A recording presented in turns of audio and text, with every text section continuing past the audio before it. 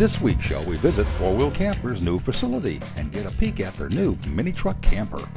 Then, Jeff shows us a great air ride suspension system that will make a big difference in handling and ride when carrying a large camper or towing a fifth wheel.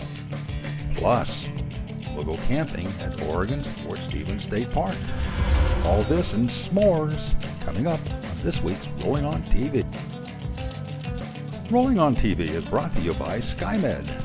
At SkyMed, we guarantee to take you home. And Jayco, America's most livable RVs.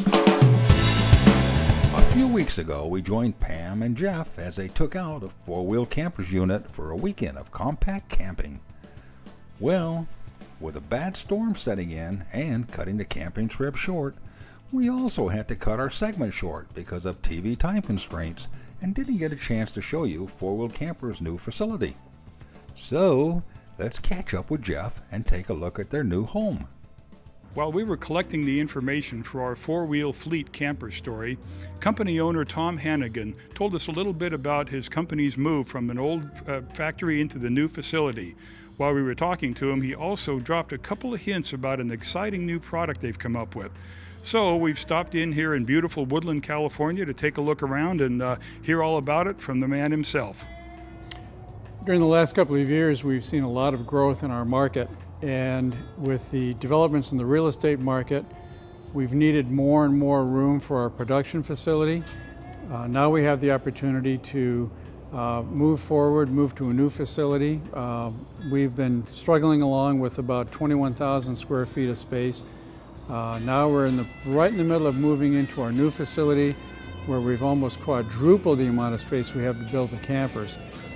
So now we've gone from almost 21,000 square feet to about 90,000 square feet of open floor. So our production departments, welding, carpentry, cabinet assembly and all, now have the ability to quadruple in size. So the fellows have a lot more room to get the job done, and we have the opportunity to have a lot more production as well. So we have a huge backlog of orders. This is going to give us the opportunity to have more space to build the campers, as well as build more for the marketplace, for export as well as domestic. Right now I'm standing in front of a new development. We have for years have been asked by customers who either want a very, very small wind profile and low center of gravity, lower weight as well as folks that want to be able to pull their truck with the camper on it into their typical garage door, which is 84 inches high. So finally we've made what we're calling the Cajita, which is Spanish for little box. It's a typical camper, same width, same footprint on the truck bed. This particular camper is a fleet, 80 inches long, 75 inches wide. Still has everything inside, but it does not have the cab over portion for the bedding. What we've done is we've moved the couch sideways at the front of the camper. The kitchen cabinetry has been broken into two parts, a left and a right. So the refrigerator, the furnace, the stove is on the driver's side, and on the passenger side we have the sink as well as cabinetry, water pump, and so on and so forth. Still has room for two people to sleep in it, but yes, it's a little box. It's a Cajita, much smaller profile.